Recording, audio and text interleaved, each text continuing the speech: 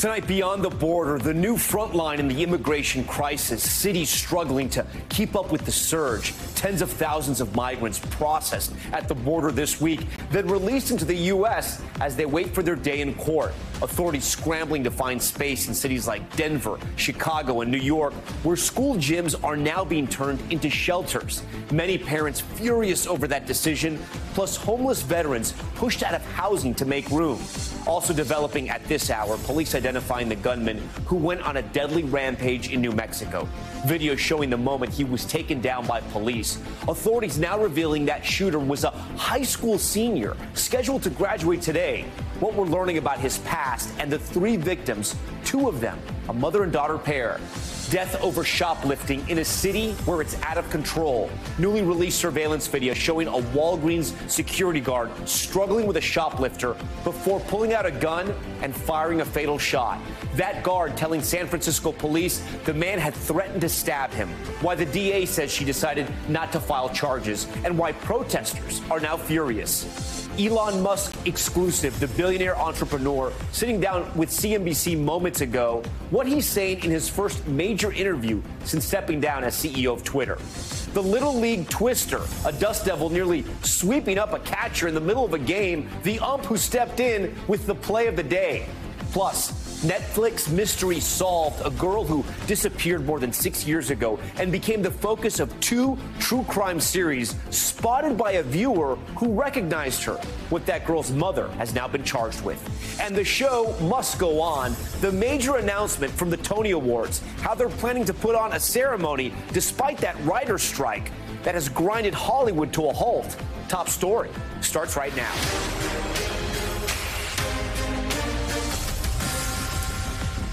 And good evening. We thank you for joining us on this Tuesday night. We are back from our reporting on the southern border, but tonight the immigration crisis in this country is far from over. Masses of migrants making their way through Mexico and into the U.S. now that Title 42, a COVID-era border restriction, has been lifted. 3,700 illegal border crossings reported in the last 24 hours. A huge number, but far smaller than the record-breaking crowds we saw firsthand last week, with back-to-back days of more than 11,000 crossings. But now a new frontier of this crisis is emerging as cities across the country try to find the money, the space, and the way to house tens of thousands of migrants making their way north. Parents and some children in New York City protesting a new plan to turn the gyms at their schools into shelters. We've got team coverage of this coast-to-coast issue. Gabe Gutierrez is here in New York. But we begin first with NBC national correspondent Miguel Almaguer. Tonight outside this fortified hotel turned migrant shelter in San Diego, we met the asylum seekers who just gained entry into the U.S., like 20-year-old Michael Luna, escaping street violence in Colombia, headed to Denver with everything he owns on his back.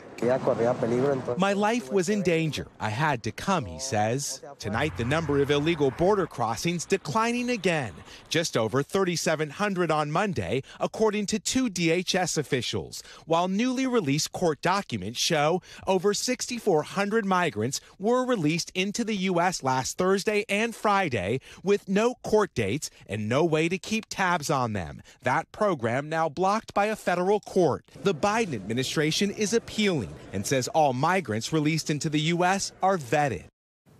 Miguel joins us tonight from San Diego. Miguel, do officials expect another large influx of migrants at the border in the immediate future now that there's a new policy in place?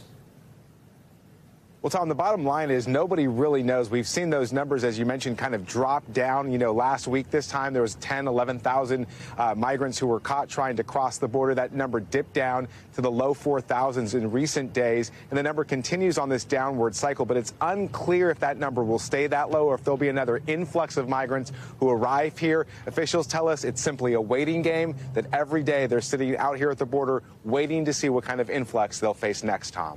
Yeah, it's the big unknown. Okay, Miguel leading us off tonight. With the recent influx of migrants to many cities across the country, controversy here in New York with how the city is handling the rush. A plan to house migrants in public school gyms causing outrage among parents, with some even saying they're pulling their kids out of school. Here's NBC's Gabe Gutierrez. Tonight, the migrant crisis in New York City is escalating. We support asylum seekers without a school crowd. after new protests this morning by parents and children to the city's potential plan to house asylum seekers in school gyms. Oh, sad. I was crying. It hurts to see that, you know? No, I do not feel safe having my kids in this school. I am terrified because as a nation, we're so worried with everything that's going on in schools with mass shootings and everything. Now we have something else to worry about. And it's not only this school. Safety is first. Parents up before sunrise protesting at another public school in Brooklyn. Here we are because we don't want this to happen. Mayor Eric Adams says he's looking at migrants using 20 freestanding gyms as short-term shelters until they find better housing, and they would not have access to the schools. It is not a permanent site. It is an overflow site, more so than it is anything else. But some parents are furious. When you heard of this potential plan, what'd you think? I think it was absurd. I think it was, I have no words. It's not, I think that this shouldn't be on school grounds.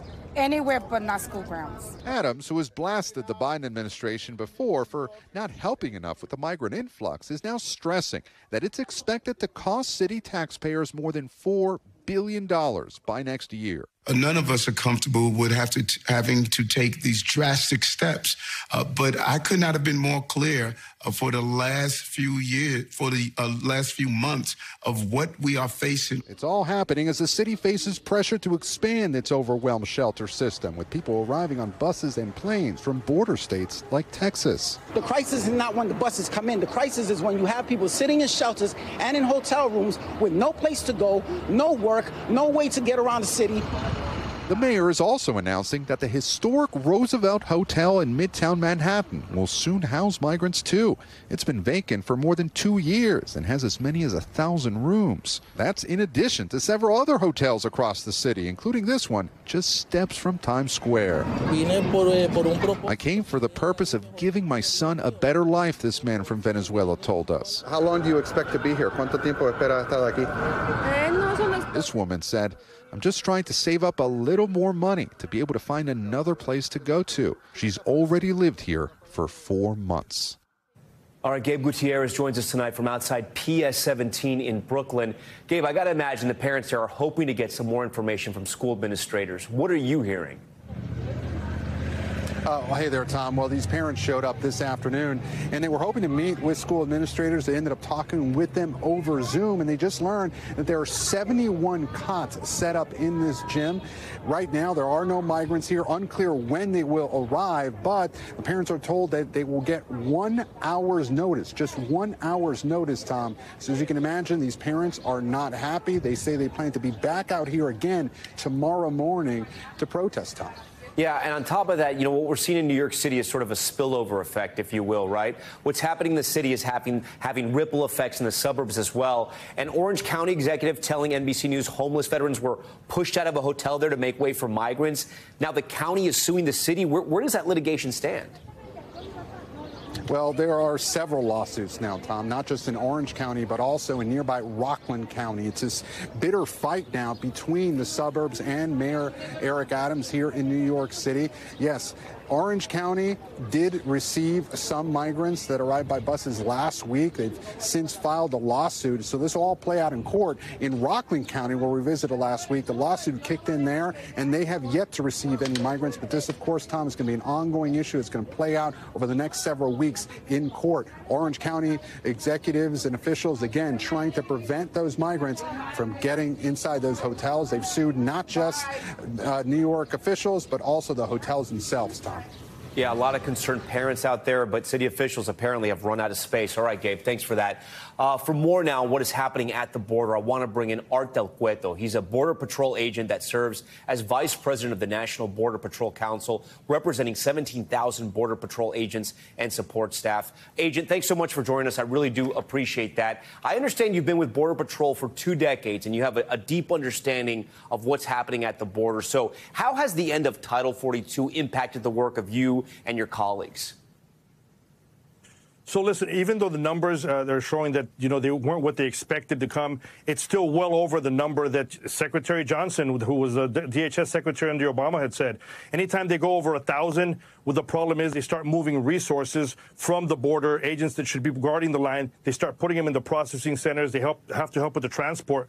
What that causes is it causes gaps on the different areas of the border, gaps that are exposed, and the drug cartels are the ones that take advantage of that so they can continue bringing drugs into the United States. Yeah, so it's a domino effect. No, I know. Some people just and, talk about the immigration side, but there's a lot of issues. Right, you bring up a good point, right? That saying any number over 1,000 is still very difficult for the resources we have. Are you hearing from your agents that they're either overworked or they're stretched too thin, or are they able to maintain what's happening right now? Well, I mean, obviously they're overworked, and, you know, when you're seeing a bunch of these agents that are having to be put in the processing centers, they're doing the job that, you know, they really didn't sign up for. And it's frustrating for them because when they're apprehending these individuals themselves are letting them know, hey, look, we're coming across now. We know we're going to get released. And at the same time, they're hearing, you know, radio traffic or sensor traffic, knowing that other groups are coming across, not knowing what those other groups are that are coming in other areas. What's your sense of why the numbers, though, have dropped? Do you get a sense that the word got out to either coyotes, the word got out to either migrants, or everyone just sort of rushed towards the border and they were processed and sort of they're heading to the shelters all throughout America? Well, the people that are being arrested and turning themselves in, they themselves are saying that, you know, a lot of these groups are being metered by, you know, the Mexican government right on the border. And it's apparent when you start seeing the groups that are still gathered near the line and they're not crossing, there has to be a reason why they're not crossing, right? Obviously, in police work, we call that a clue. And so they're not coming across, but those that are coming across are very much vocal. And they're saying, look, they're being metered by, you know, the officials on the Mexican side. Wait, Agent Del Cueto, explain that to us, because maybe some of our viewers, and including myself, you're saying they're being metered? Is that the word you're using? Correct. Yeah. So they're the ones that will control the flow of who's coming in and at what numbers they're coming in. So, you know, some will come across at some times and the rest will be waiting. And you know, they're not releasing all the individuals at the same time and allowing them to come into the U.S. And who are you saying is doing that? The coyotes or the Mexican government? I'm not saying it. The people that we're arresting are saying that it's, you know, officials on the Mexican side are doing that. I hear you. Agent Del Cueto, I would like to bring up a piece of reporting. I'd like to bring up a piece of reporting from our Julia Ainsley, who covers immigration for us. This is the lead graph of her story up on NBCNews.com right now. It says the Border Patrol has processed and released more than 6,413 migrants into the U.S. without court dates or the ability to track them since early Thursday. And 2,576 of those were released after a judge ordered it to stop the practice the next day. You know, Agent, I got to ask you, I mean, you have more than 6,000 migrants who were released without a court date. From the stats we have, 90% of immigrants actually show up for their court dates, right? A lot of people don't know that. But what about these people without court dates, and why did that ever happen in the United States? No, so they're overwhelmed. You'd have to ask the agency exactly how many they're releasing. You know, I wouldn't have that data, but I can tell you that, you know, a lot of these individuals, they're showing up to their first court date, and they show up because they realize that when they show up, they continue to get that documentation so they can be able to still get, you know, some kind of resources here in the United States. But a lot of these court dates that they're being given to a lot of these individuals are several years away. So, you know, it's still up in the air whether they're going to show up to their court date or not on those instances. You know, Agent, I was at the border last week. There were thousands outside of shelters right in El Paso. There were outside the border wall in Juarez. NBC News has reported that migrants were rapidly released. Now, that phrase comes from sources within DHS. Did this have to be done because the detention centers and the shelters were getting overwhelmed? I mean, was there no other strategy besides let them in so there's not a humanitarian crisis and release them because we have nowhere else to put them?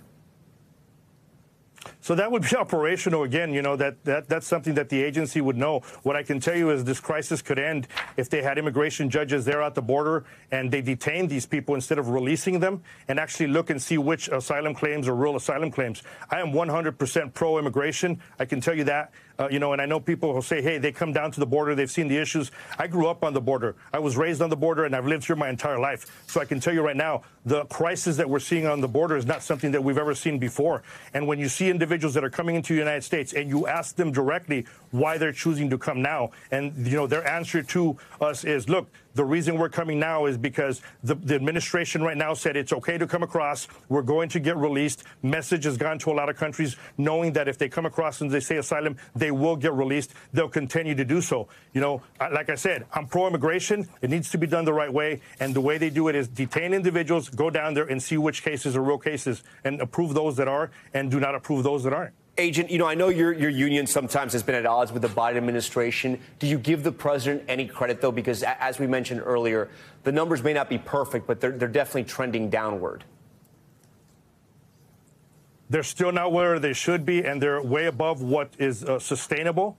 It's over 1,000 a day is what they're apprehending. And it's not a fact of giving credit to somebody or being against somebody. The right thing is the right thing to do. And I can tell you right now that the agents are overworked. They're seeing the system, and they know that it could end today if the administration had the political will to put the right immigration judges down on the line, the asylum officers, and detain these people. They've created this magnet. And it's not about putting blame on someone, but I can tell you directly, the first day that this administration took over, the chaos already began. Okay, Agent Del Cueto, I'll let you have the final word there. We appreciate your time here on Top Story. Now to the firestorm brewing in San Francisco over a fatal shooting caught on surveillance video. The district attorney there declining to prosecute a Walgreens security guard who shot and killed the shoplifter who police say was openly stealing throughout the store. Outrage growing in the city tonight over the DA's decision. Valerie Castro has the latest. Tonight, the shooting death of a suspected shoplifter captured on store surveillance cameras, leading to mounting protests and outrage in San Francisco. The district attorney announcing the Walgreens security guard who pulled the trigger will not face criminal charges, finding the guard acted in lawful self-defense. It is a tough situation to feel like you can't provide the form of justice that a family or a community wants. But I have to maintain that we have to follow our ethical standard, and we have to look at the law and the facts and see where that takes us. Video of the late April incident released by the DA's office shows the suspected shoplifter, Banco Brown, tussling with the guard as he tries to leave the store with unpaid items, according to police. After wrestling with the guard, who even puts him in a chokehold, Brown heads for the exit. But for a moment, he appears to move back towards the guard. That's when the guard fired his gun. Prosecutors also releasing blurred video of the guard's interview with detectives after the shooting, describing the moments before he fired and mistakenly referring to Brown as female, even though Brown identified as a transgender man, according to NBC Bay Area. It turns out her intention was to try to spit on me. And by that reaction, by her turning around and advancing towards me, that's when I lifted it and then shot once. The guard claiming Brown threatened to stab him several times. It was a life and death situation. If I was going to be stabbed or anything, I did what I had to do. The case fueling the raging debate over the state of the city, which is becoming a national flashpoint. We have to fight for trans lives. We have to fight for black lives. The once bustling metropolis of San Francisco still struggling to return to pre-pandemic levels of business and pedestrian traffic. One telltale sign, cell phone use still notably down at just 31% of pre-pandemic levels, according to a recent study from Apollo and the University of Toronto. It's like a zombie town, you know, there's so many homeless and drug dealers. The city also bearing the weight of a large homeless population, multiple violent incidents caught on camera, and several notable store closures, including 2 Nordstrom locations, slated to shutter by August. But the outcome of this case not sitting well with some city leaders. If you allow a black person to be executed in the street, that tells me that black lives don't matter to you the same. Legal experts say Brown's family could file a civil lawsuit, but potentially will have a difficult case, given the DA's previous statements. There could always be a wrongful death civil lawsuit filed. However, the fact that the prosecutor came out publicly and said she actually believes the doctrine of self-defense does apply here would hurt any civil lawsuit. Okay, Valerie Castro joins us now live on set. So we just heard Angela there, the lawyer in your piece, say basically that it sounds like this case has moved on from the DA, but could there be other sort of legal ramifications for that security guard? So the president of the city's Board of Supervisors was not happy with the outcome of this case. He is asking the state attorney general's office and the U.S. Department of Justice to review the case and the DA's decision. But the DA says she took into account the video of what happened, the guard's statement, and statements from eyewitnesses there at the scene. And she says based on all of that, she does not believe there was enough evidence to bring criminal charges in this case. Okay, Valerie Castro for us. Valerie, we appreciate it. Now to New Mexico tonight, where we're learning much more about that deadly mass shooting. Police say the gunman, who was still in high school, shot at random, killing 3 elderly women before he was shot to death. Aaron McLaughlin has the latest. Tonight in New Mexico, new details about America's latest teenage mass shooter. I have eyes on the suspect. He's walking south. He's wearing all black. Late Tuesday, police identified the suspect as 18-year-old Bo Wilson, who was set to graduate high school today. Seen here moments before being shot dead by police. The climax of his random and murderous shooting rampage that killed 3 elderly women and wounded at least 6, including 2 police officers. The motive still being investigated. The amount of violence and brutality that these innocent people faced is something that is unconscionable to me. Wilson opened fire on a Farmington, New Mexico neighborhood, blowing out car windows and shooting up random homes, including a 1-year-old's bedroom. It went from pop, pop, pop to pop, pop, pop, pop, pop, pop, pop. And I just grabbed my daughter. We just barricaded in between the washer and the dryer. Police say he was armed with at least 3 different weapons, including an assault-style rifle, and had purchased at least one of the weapons legally last year. All of the victims shot in their cars. Among those lost, 97-year-old Gwendolyn Schofield and her 73-year-old daughter Melody. 79-year-old Shirley Voita was a mother of 5 and retired school nurse who'd been married for 57 years. Former state rep James Strickler was a good friend. Just a saint. She went to Mass that morning with my wife, and she was caught up in this.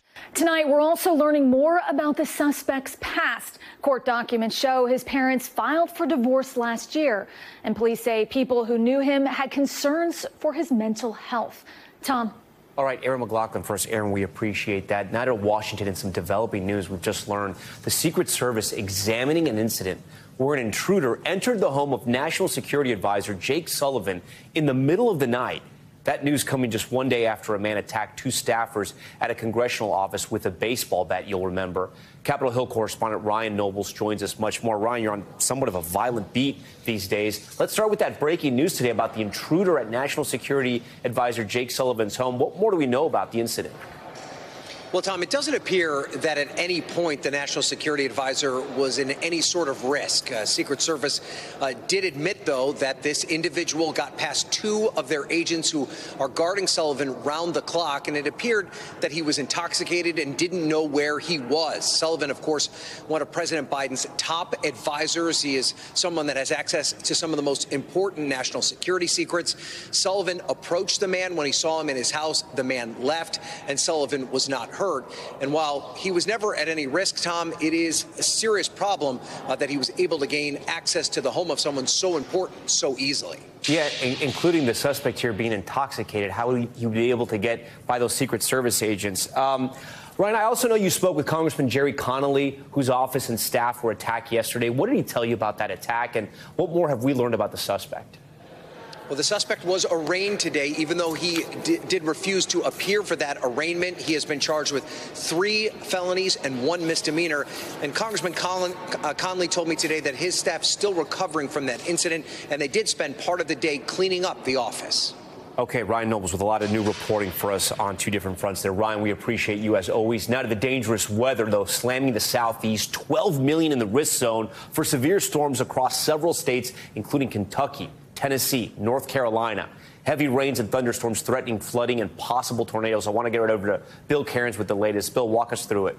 Well, we've been tracking these storms all afternoon, now into the evening hours, and we haven't had any tornadoes. We've had a couple tornado warnings, but no officially confirmed tornadoes yet. We've had numerous large hail reports and a lot of wind damage. So we are starting to get a lot of power outages building up from Kentucky, Southern Virginia. All these blue dots are the wind damage reports. Some of the strongest storms we've been watching have been in areas of Alabama and all through Georgia. And also, we still have a severe thunderstorm watch. This is where some of our strongest storms are. This goes till 10 o'clock this evening. It's right along the Virginia-North Carolina border from Hickory to Winston-Salem to Greensboro up to Martinsville. And these are some of the strongest storms. These are all what we call severe thunderstorm warnings. That's with the orange colors. We do not have any active tornado warnings, but some small hail with these and also some damaging winds. And then to the south, we've been tracking a pretty strong thunderstorm just outside of the Charlotte area. It does appear it's going to try to head for it. It hasn't been weakening yet. So in Charlotte, about an hour from now, that storm will head your way. So as far as tomorrow goes, we're going to see isolated severe storms in the southeast and a little bit there in the Central Plains. It will not be as bad as what we're seeing right now, Tom. But again, no reports of any tornadoes so far. Okay, we hope it stays like that. All right, Bill, thank you. I know we'll see you a little later. Still ahead tonight, Netflix mystery solved. The girl who went missing and became the subject of multiple true crime series, spotted 6 years after her disappearance, how that publicity may have helped solve her case. Plus, when bees attack, this is wild. The moment a volunteer police officer was stung by a swarm of bees. He eventually passed out. We'll tell you how he's doing tonight. And Little League Twister, the unbelievable video of a dust devil that almost lifted a young catcher off the diamond. Stay with us. Top stories just getting started on this Tuesday night.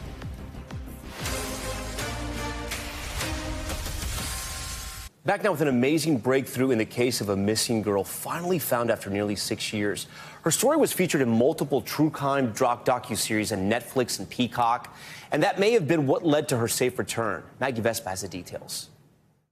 Hi, this is Kayla here. Tonight, the mysterious case of a missing girl finally solved 6 years later, and America's true crime obsession may have played a pivotal role. Peek-a-boo.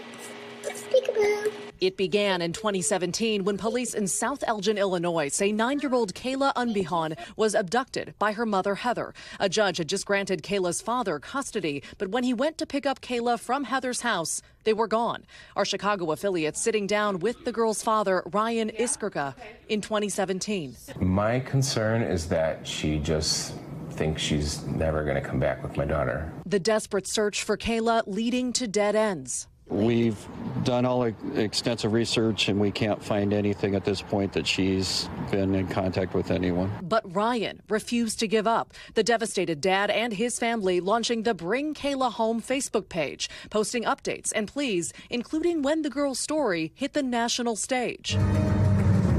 In early 2020, profiled in the series Vanished, the Missing Persons Project, now streaming on Peacock.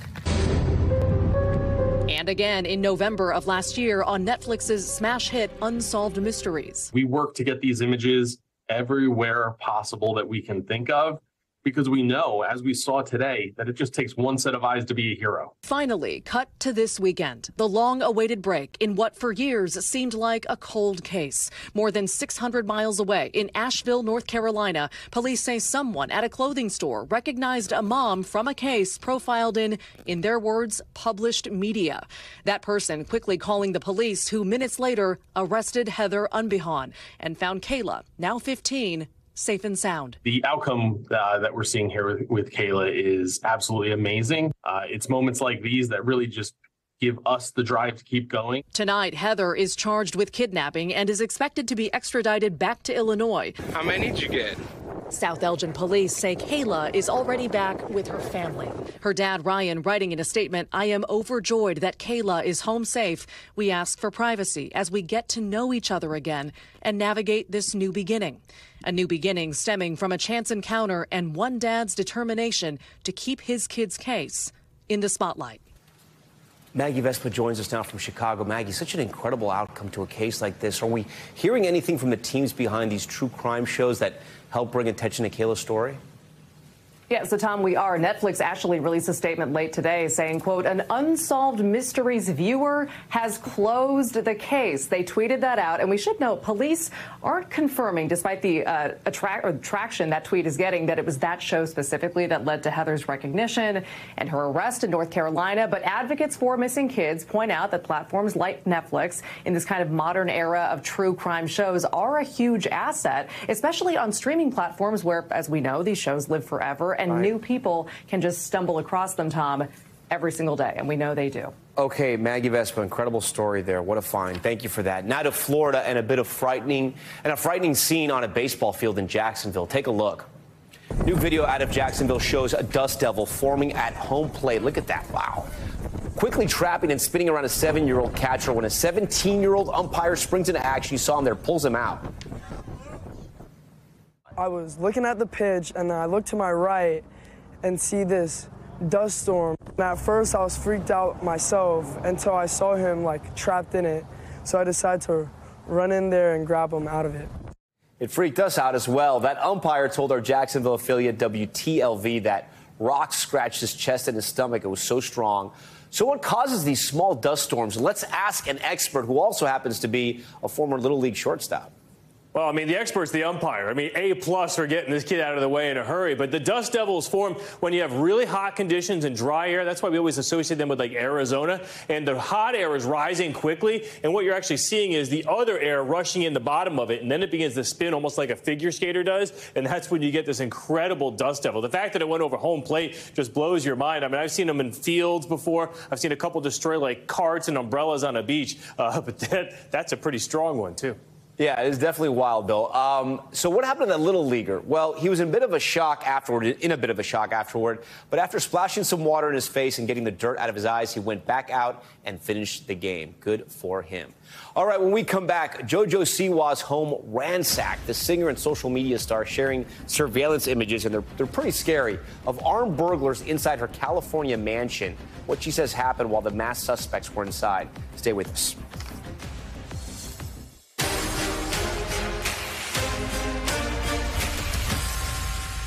All right, we're back now on Top Story and our news feed. An update on an officer caught on camera stomping on a handcuffed man back in 2021. I want to warn you, this footage may be disturbing. Former Indianapolis police officer Sergeant Alex Huxley has pleaded guilty to a civil rights charge after he was seen on body cam kicking a restrained man in the face.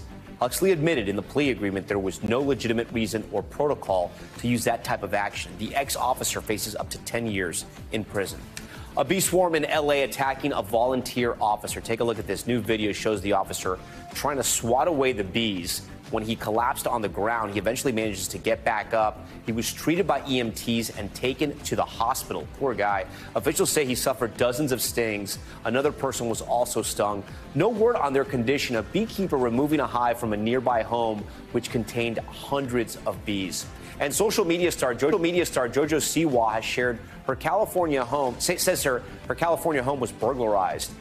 The Dance Moms alum telling her Snapchat followers in a series of photos that masked men broke into her Tarzana home early this morning. She says they made away with several material items, but didn't give away any more details. Luckily, no one was at home at the time of the burglary. The LAPD, though, is investigating. Okay, we want to turn now to a CNBC exclusive. On the heels of Tesla's annual shareholder meeting, CEO Elon Musk sitting down live with CNBC's David Faber just minutes ago. Musk, who is also CEO of SpaceX and owner of Twitter, spoke on a range of topics from Tesla's future to government policy to the new Twitter CEO coming in after his rocky acquisition of the social media giant. Why share it when people who buy Teslas may not agree with you? Advertisers on Twitter may not agree with you. Why not just say, hey, I think this? You can tell me, we can talk about it over there, you can tell your friends, but why share it widely? I mean, this is freedom of speech. I'm allowed to say what I want. You absolutely are, but I'm trying to understand why you do, because you have to know it's got it puts you in the middle of the partisan divide in the country. It makes you a lightning rod for criticism. I mean, do you like that? People today saying he's an anti-Semite. I don't think you are. No, I'm definitely not. I'm like a pro-Semite, if anything. I believe that probably is the case. Yes. But why would you even introduce the idea then? that that would be the case. I mean, look, we don't want to make this a George Soros interview. No, God, no. I don't want to at all. But what I'm trying, even came up though in the annual meeting. I mean, you know, do your tweets hurt the company? Are there Tesla owners who say, I don't agree with his political position because, and I know it because he shares so much of it? Or are there advertisers on Twitter that Linda Yaccarino will come and say, you got to stop, man. Or, you know, I can't get these ads because of some of the things you tweet.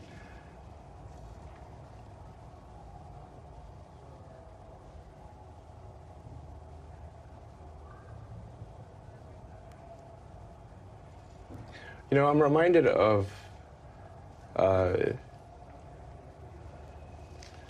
the scene in The Princess Bride. Great movie. Great movie. Where he confronts the person who killed his father. And he says,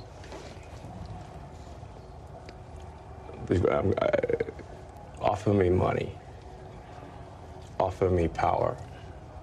I don't care. So you just don't care. You want to share what you have to say. I'll say what I want to say, and if the consequence of that is losing money, so be it. Okay, time now for top stories. Global Watch and the emergency landing in Luxembourg. The video shows the Chicago-bound flight landing at the Luxembourg airport when part of the landing gear breaks off and goes flying. Luckily, no one was hurt. The flight was forced to make that emergency landing after the landing gear was unable to retract. The plane flew for 52 minutes, dumping fuel over Luxembourg and Belgium to get a safe weight before returning to the tarmac. Okay, Ecuador's legislature beginning an impeachment hearing against President Guillermo Lasso. Opposition politicians have accused Lasso of signing off on a contract between a state-owned oil transport company and a private tanker company, despite allegedly being aware that the deal was an embezzlement scheme. Lawmakers are expected to vote to remove Lasso, but he may choose to dissolve the legislature before that can happen. Okay, we want to head to Ukraine now, where Ukraine's military says it repelled an intense Russian missile assault on Kyiv, one of the worst in months. This as we learn that the CIA is now asking Russians to give up secrets about the war. Molly Hunter's in Ukraine with late details. Tonight, the Ukrainian Air Force claiming victory, thwarting the biggest Russian missile attack in weeks, downing all 18 Russian missiles fired at the capital of Kyiv on Tuesday, including the Ukrainian Air Force says 6 of Moscow's most advanced conventional weapons, hypersonic Kinzhal missiles. Thanks to the newly deployed Western air defenses, including the U.S.-made Patriot air defense systems. The attacks were carried out as Ukraine's President Zelensky returned from a successful European tour, and tonight he's rallying more support. Altogether, we are showing what our 100% mean. The fiercest fighting is in what remains of the eastern city of Bakhmut, seen here in a drone feed above what was once city streets. Today, in an unverified video posted on Telegram, Yevgeny Prigozhin, head of the Russian mercenary Wagner group fighting there, claimed an American was killed in Bakhmut. The State Department says they're aware of the report, but offered no confirmation. Meanwhile, a dramatic public move by the CIA, releasing an emotional recruitment video, seeing an opportunity, offering Russians a secure way to pass information to the agency. People around you may not want to hear the truth, the video says, but we do. Tonight, the Kremlin calling it a convenient resource for tracking applicants. Now, Tom, we have been tracking and following that fierce fighting in the bitterly contested eastern city of Bakhmut for months now. And finally today, Ukrainian officials say they have made their biggest battlefield advancement in months just in the last couple of days, recapturing more than 7 square miles near that city. Now really hoping to build on that momentum and keep pushing forward. Tom? Molly Hunter for us. Molly, we thank you. We want to stay with the war in Ukraine now and the tragic toll. The devastation, of course, is palpable, and the number of deaths in Ukraine, though it's very difficult to know for certain. Neither side publicizes their casualties or their deaths. Ellison Barber traveled to eastern Ukraine with her team to try to get a sense of that true human cost of the conflict through the eyes of a special unit responsible for the sacred duty of recovering bodies left on the battlefield. This is a part of war we rarely see. Нам зараз важливо відслідкувати ці всі такі локації, де ймовірно можуть бути поховані наші хлопці. Mika is leading a search team with a unit known as On the Shield. This team is part of the armed forces of Ukraine, but they don't fight, they find. Their sole task is recovering bodies left on the battlefield. В даному випадку, так як тіла в нас вже весняні, скелетовані, тому будь-які ознаки, це татуювання, все інше вже тут не проходить. Today they're on the border between Kharkiv and Donetsk regions, an area fiercely contested in the early months of the full-scale invasion. A lot of the stuff that we're seeing on the ground, it was left behind by Ukrainian soldiers, but there are some things, like this right here. This was a Russian soldier's vest. How many Russian soldiers have you found? Справа в тому, що ми не ведемо рахунку, але декілька сотень ми точно віднайшли. Коли наші наступали, то зрозуміло, що російські військові також залишали своїх, бо вони не мали можливості їх забрати. Mika's team spent hours searching here, on the ground and from the sky. This search turned up empty, so the unit moved to another battlefield, frozen in time. So they're looking over here and they just called out to tell the others that they found the body of a Russian soldier in that tank. There's not much to recover, just a few small fragments of bones. Тому зараз ми стараємось теж кожного знайти, тому що йдуть на обмін вони, і кожен російський військовий це практично повернутий наш. From afar the search feels cold, forensic.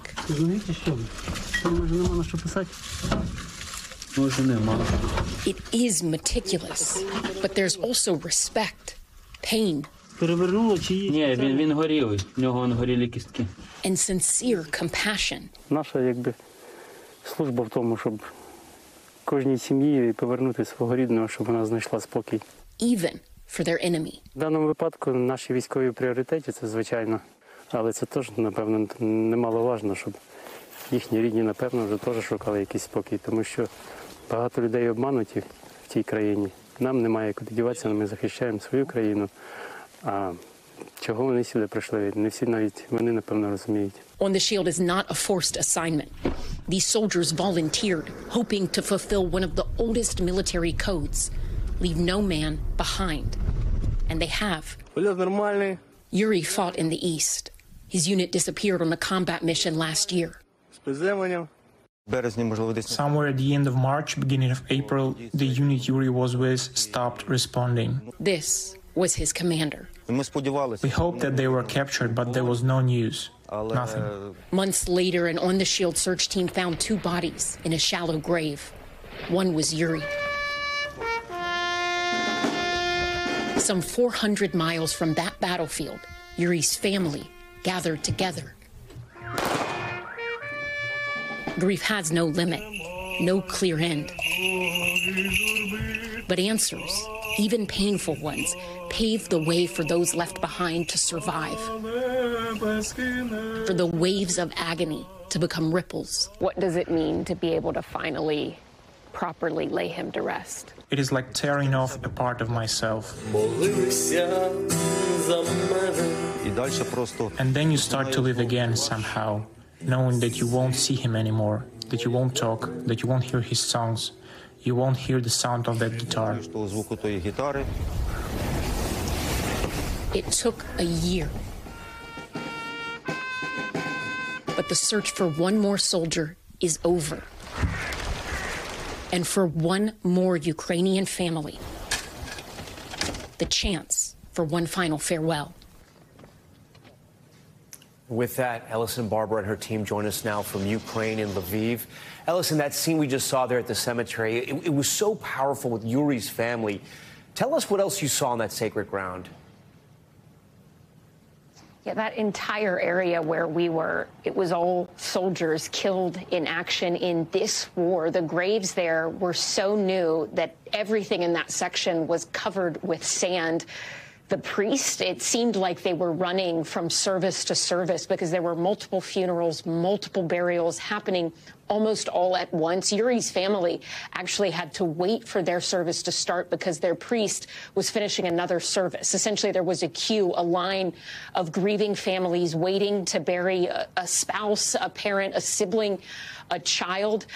One of the things that struck me so much was looking at all of the graves, the birthdays on them. They were all so young. I don't think I saw very many birthdays that were before the mid-90s. Yuri was just 26 years old. I think of last summer, I was reporting in the South, and I met an older woman in Odessa, and she said to me, the worst part of this war is that it is killing so many young people. She said it is robbing Ukraine of our best and brightest hopes for the future. And you go to a place like that, and you realize very quickly that she's right. And Yuri was one of those hopes for the future that is no longer here. His family grieving, waiting over a year to bury him because he was killed in a war that he did not start. No, you see that so up close there with your report and everything you've highlighted there with Yuri and all these other sort of young Ukrainians that have been found after they fought so valiantly for their country. I do want to ask you, though, you showed a lot of respect. I mean, the people there, the Ukrainian soldiers, showed a lot of respect for the Russian soldiers, right? What happened to the one they found in that tank there was just bones left, essentially? So ultimately what's going to happen is they're going to test that soldier's DNA, try to identify who he is, and down the road there will most likely be an exchange, a fallen Ukrainian soldier for a fallen Russian soldier. We actually were able to follow them to the morgue with the remains of that soldier. It was in the Donetsk region, close to the front lines, about 45 minutes from the city of Bakhmut, where the fiercest fighting is happening.